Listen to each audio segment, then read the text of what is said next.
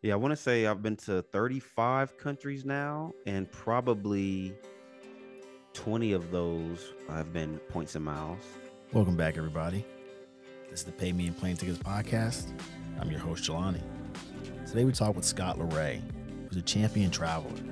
He has visited all parts of the world, from his time in the Air Force and through his time as his father. Scott lives out of bounds, but never out of budget.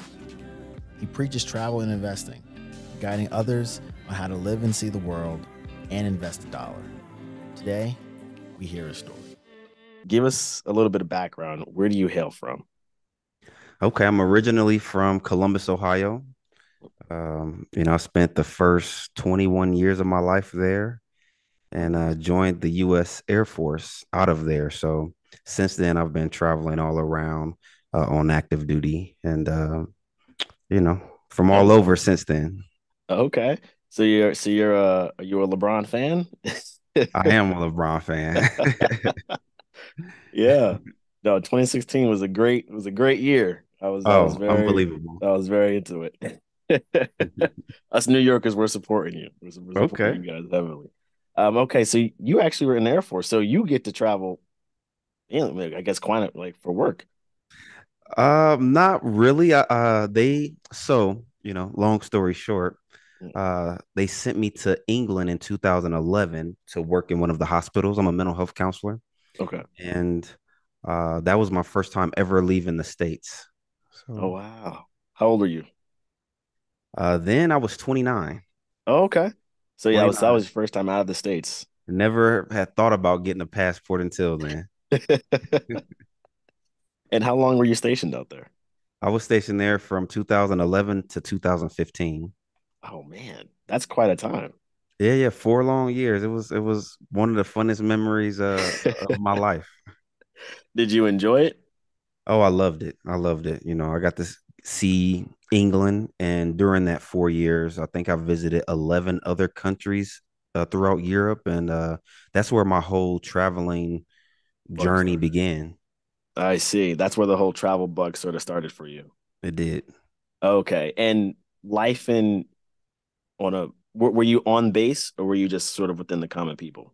So I lived in a village right outside of base, maybe 15-minute drive. Right, right. Maybe 45 minutes from London. Oh, nice. Is it as true as what they say? It rains all the time? All the time. If it's not raining, it's overcast. And then you mentioned you were able to sort of traverse through 11 different countries while you were there. Was it all through just the rail system, or how are you getting about? So they have two low-cost carriers called Ryanair and EasyJet. So, we would, 4 or 5 days, get on a plane, spend maybe $100 round trip to Madrid, $80 round trip to Sweden, Wow. 160 round trip to Rome. So it's kind of easy to get around. We would drive to places like France, Belgium, Amsterdam, but all kinds of ways. Never took a rail though. Those prices that you just mentioned sound beautiful. So um, I, I I envy that. Okay, so which countries did you see? While there, I visited. My first solo trip was there. That was Porto, Portugal. I also got to go to Spain, Sweden, like I said, France, Belgium, Netherlands, Germany, Italy, Albania, Greece. Yeah, so I got around a lot during those 4 years. And you said the first solo trip was Portugal. So I'm assuming Lisbon. Porto. Oh, Porto. Oh, okay, got you. Okay, Portugal. Okay, Yeah, got they only had like $60 round trip tickets. So, you. I didn't know anything about points and miles then, so I was paying cash. Understand. And so you that was your first solo trip. So my question was leading to, were all those solo trips, or were you also kind of with friends and or maybe even just family that were out there? So now my kids are older. So during that time, it was with my children, ex-wife, sometimes with friends, but uh, mostly those three. Wow. That's even much more impressive to travel with family. Most don't even get to do that. Yeah, yeah, it was a good Yeah. times. You were based in England, I mean, sorry, in Europe for the 4 years from 2011 to 2015, I think you mentioned. Hmm. Then did the Air Force move you around to other countries? Or was it back to the States? So that was the only country they moved me to. After that, back to the States, where I was Oh stationed man. in Arizona, Phoenix, Arizona. And so your love for travel came from, I guess your first love for travel started around in the Europe, but they bring you back to the States and then you start traveling on your own again, or was there some sort of assistance in that? Yes, I started traveling on my own. So I got, like I said, to Arizona, and then I was stationed in England with some people from Colombia. So they told me when I get back, I have to try Colombia. So I did, Okay. and that's when I quickly realized the prices aren't the same traveling from the States to another country versus Yeah. on another continent traveling within. Yes, yes, very true. Where in Colombia did you visit? I went to Bogota. Ah, I've been Yeah. meaning to go. I've been meaning to go. I've been to Cartagena, but I've Okay. been meaning to go to. I've been told that Medellin is beautiful and Bogota is wonderful as well. Yeah, yeah. What other country? And was that solo? That was solo. Almost all the trips after Europe were solo. Wow. So okay, so you're actually the true definition of a solo traveler. Uh, that second half of my solo or my travel career, definitely. Yes, yes. Do you enjoy it? I do. I do. I've noticed when traveling with other people, whether it be family, friends, you're kind of on the group's schedule. That's When you right. travel alone, you can wake up whenever you want to wake up, go to bed whenever you want to go to bed, uh, go places on a whim that weren't on the agenda when planning the trip. And you just have more freedom when traveling alone. Yeah, that's very true. And you get to learn more about yourself when you're traveling solo. You kind of got to Definitely. experience life on your own. Definitely. I learned more about myself through traveling than any other way throughout life. That's beautiful. Um, how long have you been in Arizona? Not in Arizona net currently. So, No. 2015, they sent me to Arizona, and I was in Arizona from 2015 to 2021. And throughout that time, since I was in southern U.S., if you will, Mhm. that's when I did most of Central and South America throughout those 5 years. Oh wow. Which parts did you visit? I did Colombia, Ecuador, Brazil, Chile, Panama. I'm sure I'm forgetting something else, and then Costa Rica, and a few others during that time. Any standouts? Uh, Probably Rio. That Oh, Copacabana beach is addictive. wow. Okay. Yes, Yeah. with a Yeah. lot of time on the Rio beaches. Of course. Yes. I love the surf, and so Brazil is definitely a top spot to go to. Okay. But I have not made my way out there yet. But you're giving me the inspiration to. Oh, yeah, it's great. Okay, so you have visited Central and South America. Hmm. Have you ventured off into maybe Eastern Asia or even Africa?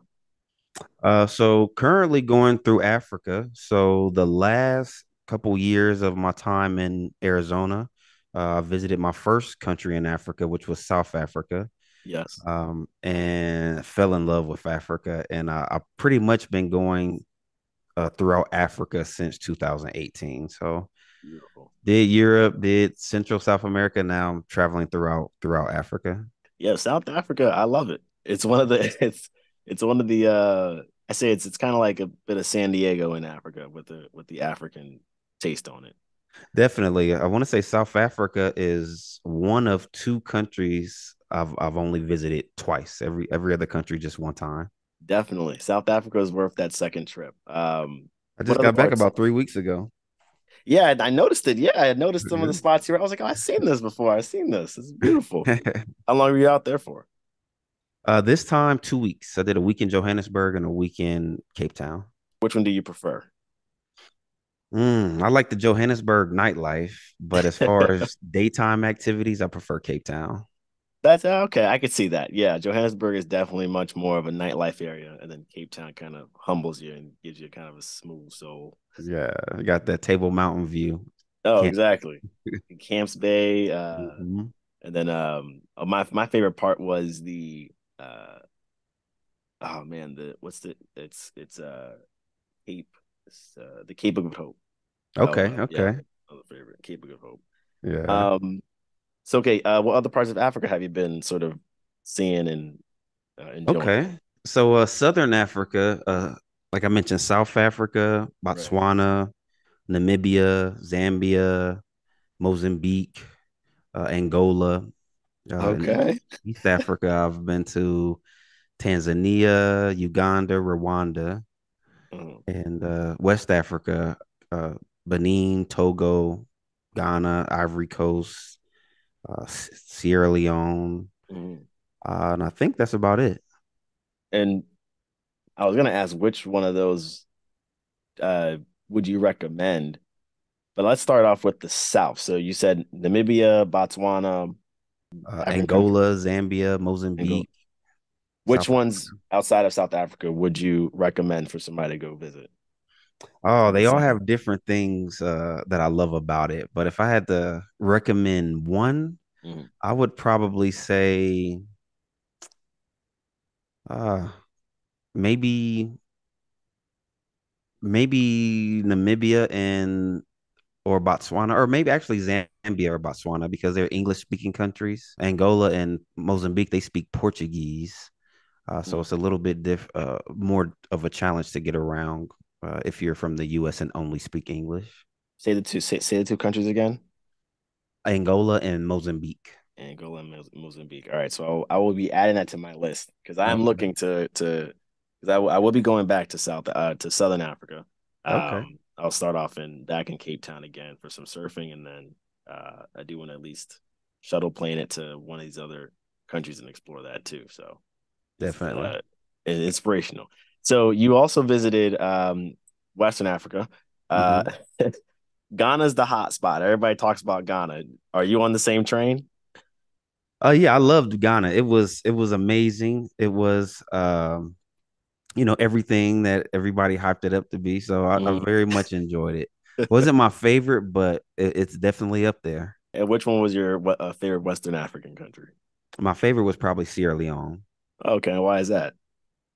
Just the atmosphere. They have beautiful coastline, beach bars and restaurants. Mm. Are great there. And it's just very chill. To get around, probably $1 you can get on the motor taxi, and just very relaxed and chill country. Yes, yeah, okay. I'll take it in. It kind of fits into the Western Africa's been going through sort of the re-educating of the diaspora. So Mhm. it's I can see it being very important to go try out Sierra Leone and I'll even add Benin to there. Yeah, Benin was probably the most beautiful out of all of those Western Africa countries. Easy, okay. I'm already encouraged. I'm already sold on the ticket. I just got to figure out what dates are going to work. Palm trees everywhere. Can't beat it. Um, did you mention anything for Eastern Africa? East Africa, I visited Tanzania, Rwanda, and Uganda. And how was Tanzania? Tanzania was great. I have to go back because I got sick. I did a 3 country trip during my visit to Tanzania, and that was the last country on the list. So I got quite a bit sick. So I spent most of the time uh, at the hotel by the Ah, pool, just trying to fight it. that's a bummer. That's a bummer. But yeah, so now you have another reason to go back. I already plan on going in August, first week of August. Oh, it's already booked. As long as the flight's booked, everything else will get worked out. Facts. Have you ever visited any Asian countries? No, no. So I retired from the military this year, and I plan on doing a big Asian trip next year. I guess you haven't laid it out yet, but it's in the works. Definitely, definitely. Congrats on the retirement, by the way. I appreciate it. Okay, I discovered you through your knowledge on points and your knowledge on particular cards, best travel cards, best way to sort of maximize your spending. What inspired your creation of that YouTube channel, Travel and Invest? Because I would say I agree with that whole ideology. Okay. So yeah, I was when I came back from Europe to Arizona, like I mentioned, the tickets were much more expensive flying from the US to another country. So I started looking for ways to save money on travel, and I ran across, different credit card points and miles systems, and also found out that the credit card companies waive the annual fee for active duty military. So started digging into that more and more, and took my first trip to Panama using points and miles. And I found other YouTubers in the space and noticed that it wasn't a very big space like it is now. And my one of my co-workers recommended that I start a YouTube channel because so many people in my life were asking me questions. So they said start a YouTube channel and just send them the link. And Okay. that's what I did, and I've been doing it ever since. No, it's very helpful. I mean, it is a very convoluted and complicated market to sort of be in. There's thousand different options, and you can get trapped in certain systems, and it's always good to have a guide sort of guiding you through like what suits you best or suits your lifestyle best. Um, Definitely. so so you yourself got into the points game post Europe. Correct. So you kind of you were a user and an educator at the same time. Simultaneously. Oh, so you were learning and teaching. Making the blind leading the blind. And so you mentioned that you did use points for your Panama trip. Did most of your other travels were they also sort of subsidized with points or? Yeah, I want to say I've been to 35 countries now, and probably 20 of those have been points and miles. So feed us some insights. Which bank are you very fond of when it comes to accumulating points? Well, I personally like Chase, Mhm. probably the best, just because one of their most popular cars, the Chase Sapphire Reserve, it's just easy to use their points. You get 50% more value with your points on their travel portal. Okay. Uh, with that car, you get a $300 travel credit every year. They have great transfer partners such as United, which is who I fly to Africa with the most. Um, and also great transfer partners like Hyatt, who you can get a lot of value out of your points through Hyatt. Okay, so Chase is the winner. With my travel lifestyle, definitely. No, and I agree with that. Being in New York, United is a big player here as well. But also what I've learned in my own travels is I used to have an Amex card, but you couldn't really use Amex outside of I'd say America, honestly. But Hmm. yeah, so it was very important for me to move to a Visa or a MasterCard to kind of be able to have that flexibility outside of the Americas. Yeah, definitely. I use my Capital One Venture, which is a Visa, just about everywhere because you get double points on everything. Mhm. And I haven't been to a place that does not accept Visa as of yet. Yeah, that's the good. Yeah, that's the best part. I mean, Amex has, it has the prestige, but not the flexibility. Yeah, definitely. They have the Uh, most transfer partners, though, which can be a huge benefit if you're mostly spending money here in the States. oh, okay, yeah, that's true. Very true. Um, so you mentioned Capital One. I think they're kind of a new player because it used to be just Chase and Amex. Would you agree with Def- that? Definitely. They have made a lot many strides since, when I first started. Mhm, They've picked up a bunch of other transfer partners, mhm. introduced a premium card, the Capital One Venture X, which is a great card. And yeah, they're definitely fighting for that top three spots right now. My eyeball has been on them for a minute. Like, maybe one day if they keep on the right, this right path, I might jump in. But Oh yeah. I love Capital One. just like so, I'm I used to be into the points, but it was very confusing. So I kind of left that life, and I just went strictly with cash back. So, what are your thoughts on a guy like me who's like, hey, just give me the cash. I don't really care for the points if I even though I do love to travel. I mean, uh, I would say it all depends on the individual. If you're somebody who doesn't travel often, cash back can be very beneficial because it's more versatile. You can take that cash back and use it any way you want for the most part, or whether that be statement credits towards a credit card bill, cash back that you can take that cash and pay for flights in that way, or it's very diverse cash back. But for somebody like me who travels a lot, I need the those discounts on flights. I need it. No, you were so right. You were so right. My thinking was, with the cashback is I have the Fidelity card, and so I get cashback on my spending. It goes into, whatever brokerage account it hits, and gets reinvested. Mhm. So my thinking is, well, I'm traveling, I'm getting some cash back off my travel, and I'm investing it. So I'm kind of like maybe the living embodiment of travel and invest.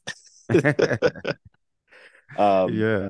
so that's how I justify the cash back. But I do live in a United based area. I've been flying United for years. And so perhaps I should look into the United cards or even the Chase Sapphire Reserve card you mentioned. Yeah. The United Explorer card is one of my first airline credit cards. That thing saves me so much money, Mhm. gives me lounge access, and yeah, because like I said, go to Africa so often because United is a partner of Ethiopia Airlines, which is a major gateway in Africa. It saves me a lot. All right, I got it. That you've convinced me. I'm gonna really look into this Chase house, and definitely see what Mr. Jamie Dimon can do. Okay, so let's talk about the investing side. So, your channel is travel and investing. So, is the investing strictly on just the cost savings on the travel spending, or do you share sort of investing advice? Well, my channel got kind of jumbled up. I was talking about too many things in one YouTube channel, which didn't favor the YouTube algorithm. So I had to split the channel up. So the channel that you know as Travel and Invest is now just called Scott Leray, Leray. And there now I only talk about strictly credit card points and miles. However, once I retire, I'll be creating a separate investing channel Mhm. on YouTube as well. But when I did do investing videos on that channel, I just showed people how to look at the fundamentals on company and invest in individual stocks for people who are into that, but showing them how to correctly value a company, looking at things like price to earnings ratios, Mhm. price to free cash flow, uh, net income, things of that nature, because a lot of people just invest into companies because of the hype of the company without learning how to dig into the Right. financials and seeing what the company is actually worth. Yeah, a lot of times it's based off name brand more than the actual fundamentals. Right, right. Yeah, I understand. Um, and I think that's very important what you're doing because you're sort of shedding this light on the, the dirt of investing. You have to sort of do the dirty work and Correct, not just go up. correct, And nine times out of ten, if you're investing off of hype, you're already behind. Um, correct. you It's you kind hyped. of The yeah. the train has passed. You lost already, but You're gonna be left holding the bag. yeah. Exactly. And so, I invested in Boeing back in 2019, and Hmm. then no, 2020, the stock crashed, and for all the airlines and hotels, I invested in Boeing, and it gave me a nice return in about a year or two. I was like, oh, I like this. So it was a good turnout. Um, Definitely. in your opinion, is there a particular brokerage house you would recommend? Uh, I would only recommend what I use. I haven't used places like Fidelity. I currently use Charles Schwab, and they are great. Yeah. Customer service is top notch. The app is easy to use, smooth. When it comes to taxes, I get my stuff right on time every time, no issues. So I enjoy them. Okay. With the investing side, a lot of people in the market are nervous. They're very Hmm. nervous with sort of what's happening with the economy and the Fed interest rates are going up and inflation. would you still advise people to just sort of cash hoard or say, hey, look at the right company, do the research, do the, sort of the analysis, and go for it? I'm a, I invest in any type of market, up markets, down markets, and that's the importance of valuing a company properly and investing in the company based off of fundamentals versus hype. Mhm. There's nothing to be afraid of if a company that you are thinking about investing in stock price is going down. There's Mhm. nothing wrong with that investing in that company. In fact, that's the best time to invest in a quality company is when the price is down.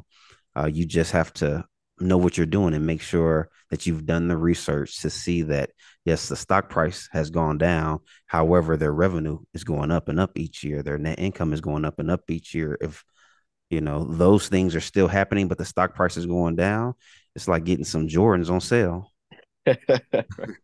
Yes, that's a great analogy. Yes, it's definitely like that. Very sound.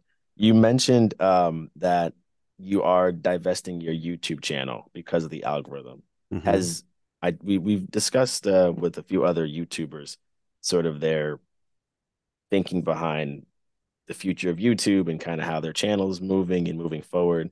Are you feeling that sort of the tide shifting maybe away from YouTube into these other platforms such as um, Instagram or TikTok? Or are you still kind of like my content is best on YouTube? Personally, my content is best on YouTube as far as from a business standpoint because nobody's going to pay you out like YouTube does anytime soon anyway. Yeah. And people who like YouTube, YouTube is more of long form content. It's getting into short form content, but uh, that has its place. Yeah. I watch short form content on YouTube and on other platforms like Instagram, TikTok, but my go-to for the news, my go-to for entertainment is definitely long form YouTube video. So I don't think that's going anywhere anytime soon. And I think, if it does, as a YouTuber or content creator, you just got to be prepared to pivot. Okay. Prepared to adapt. Hmm. Okay. So you mentioned that you're going to be exploring a new YouTube channel that solely focuses on investing and a YouTube channel that solely focuses on the credit card travel market. Hmm. Um, what's your thoughts on the credit card travel market? Do you still think it's kind of on the upswing? And I only mention this because um, the new trend of the day is not necessarily credit cards, but everybody has these buy now, pay later options on particular purchases, whatever, which is as an analyst, you're seeing it eating up that credit card market. I think the credit card market isn't going anywhere. I think, or I hope people will just get more smart when it comes to credit card. Consumer debt in America is out of control. So that's why I say it's not going anywhere. We just need to start using the banks like they use us. Yeah. We take out a loan from a bank, uh, and they're going to collect interest from us. We put Mhm. our money in a checking or savings account. They're going to loan that money out and earn interest on that money. So we just got to learn and have a mindset. Hey, let's stop paying interest. Let's stay out of debt and use them just like they use us. So, get your 5% back on your purchases, your 3% back on your purchases while not giving it all back, paying interest. So, I think we just need to continue to educate ourselves on credit, know yourself, because 21-year-old Scott having a credit card was not the way to go. We've all been there. Yep. Right, right. So again, you just got to know yourself as well. So I think that market isn't going anywhere. Um, I think the banks are making too much money off of people who aren't making good decisions, and we just again, like I said, just need to adapt and learn how to use the banks. Yeah, you're very wise in that. Yes, it's very true. Um, when you travel outside of America, they don't really use credit cards. A lot of it is pretty much cash or debit card based. I don't want to keep you on too long. And we like to end off with these pay me and plane tickets, patented questions. So, it's 7 questions. Give us your first fresh answer and a little bit of reasoning why. So, Okay. your favorite airline? Favorite airline is United again. Many options traveling to and from Africa. Yeah, I love United. Glad to have another United baby here. Lately, Delta has been the winner. Hmm. Even though my thoughts, I'm not seeing the big deal. What is your okay? We did answer this. What's your go-to credit card or debit card? Go to credit card, Chase Sapphire Reserve, definitely. And thought on that. Are you a fan of annual fee or no annual fee? Because I know this reserve has an annual fee, but what are your Again, go-to? right now, since I'm active duty, I don't pay an annual fee. But like I said, I'm retiring this year and will have to start paying.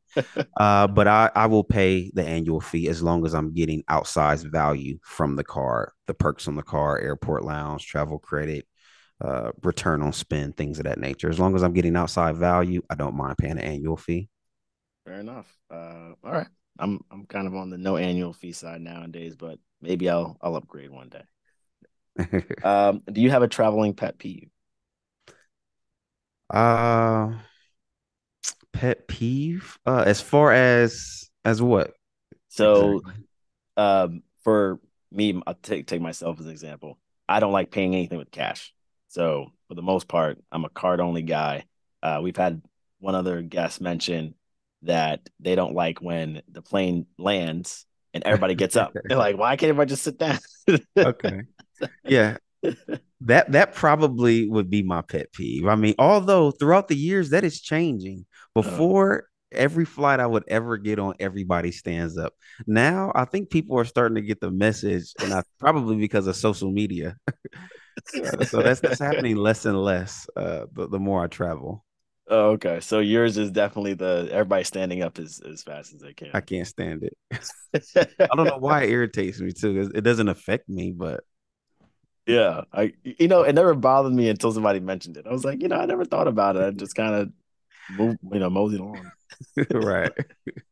Are you a window, aisle, or dare I say a middle seat individual? Oh, I'm 6'1", 240, so I definitely need that aisle seat for more shoulder room. I'm an aisle guy here too. Not the same size, but I'm an aisle guy. I just like it. Like the freedom. When you travel, are you going to an Airbnb or a hotel? 100% hotel. Oh, okay. So there's Only no because Airbnb. yeah, so I have a second channel. I told you I broke up the channel where I only talk about travel, city tours, hotel reviews, things of that nature. So I'm either paying for my hotel with points. I'm making deals with the hotel to do a hotel review so that they'll put me in the hotel for free. So I'm leaning more towards hotels just because it's free regardless. I see what you're saying. So it's better operationally for you to be at a hotel. Yeah, Correct, correct. got you. Okay, so let's say you weren't doing the channel. Would you give Airbnb a shot? So most of my time throughout Europe, when I first started traveling, it was mostly Airbnb, and I Okay. think that is better if it's not just you.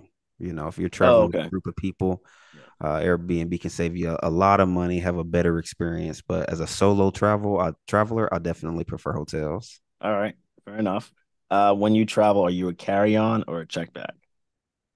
Both. I usually carry my electronics like cameras, laptops, things of that nature on the plane with me, and I check everything else. Okay. Um, is it like a certain duration of the trip in which it's like, okay, everything's just a check bag since I'm there for a longer time, or if it's short enough, say, maybe a couple of days, you'll do carry on. Yeah, if it's just a few days, definitely carry on. But uh, I haven't went on a trip that was just a few days, probably since I started traveling internationally. Alrighty. It's usually a Okay. weeks at a time. Okay, we got you. Yeah, that makes sense too. If you were to travel somewhere, are you choosing a city, beach, or maybe a mountainous area? Ooh, for the most part, I'm a city guy. You know, I love going to restaurants, bars, meeting the locals, and I find that that's easier to do in big cities. I love the beach. Don't get it twisted, but Hmm. uh, probably 7 times out of 10, I'm choosing the big city. Fair enough. This is why Bogota was on the list. Well, that was only on the list because my supervisor was from Bogota. So they were the ones that was like, hey, when you get back there, they got cheap tickets out of Arizona. You should try it. All right, you're a lot closer. Yeah. All right. Okay, so this is the tough one. So if you had to travel to one location for the rest of your life, which place are you going to? One. Hmm. I mean, probably Cape Town. Cape Town. Probably Okay. Cape Town. Great minds think alike. Yeah, I'm actually thinking about moving there probably in the next 3 years. Great minds think alike, man. I'm probably gonna see you out there. Oh yeah, definitely. Look me up. Okay, so Cape Town's your spot. Yeah, no, and I love that they now have the direct flights from at least from New York. Definitely. But Yeah. but I like Madrid, Spain. I like Freetown, Sierra Leone. I like Rio, Brazil. So, but Cape Town, if I had to pick one, probably Cape Town. Okay. Cape Town it is, and I like that answer. They got that vibe out there is like It's great. perfect. It The is. weather's great. Yeah, so the weather's great. The people are great. The food's great. Hmm. Nothing to complain about. Yeah, And the history, excusing the apartheid, you have a very rich history there. they do. They do. That Zulu culture is like beautiful to watch. It is. It's wonderful. It's wonderful. Yeah, Scott, this was wonderful to have you on. I'm so glad you're able to jump on and spend a few minutes just sort of shedding light on sort of your background, your travel history, and sort of the future of where you and the channel are going. I appreciate that. Thanks for having me. No problem, man. Okay, can I give a shout out to my YouTube channel so people know where to Yeah, follow me? give your shout out. Give your shout out. All Okay. open air for you. So for my credit card points and miles content, if you want to learn more about that, you can follow me at Scott Leray. That's Leray. And also, if you want to check out some of my city tours and places throughout Africa, Europe, the Caribbean islands, you can follow me at Travel Connect. Again, that's Travel Connect. Okay, perfect. We're gonna instruct all our listeners to go there, and then also in our posts and our flyers, we'll have that in there as well. Okay, I appreciate that. Take it easy, and look forward to your next trip. All right, I appreciate it. It was fun.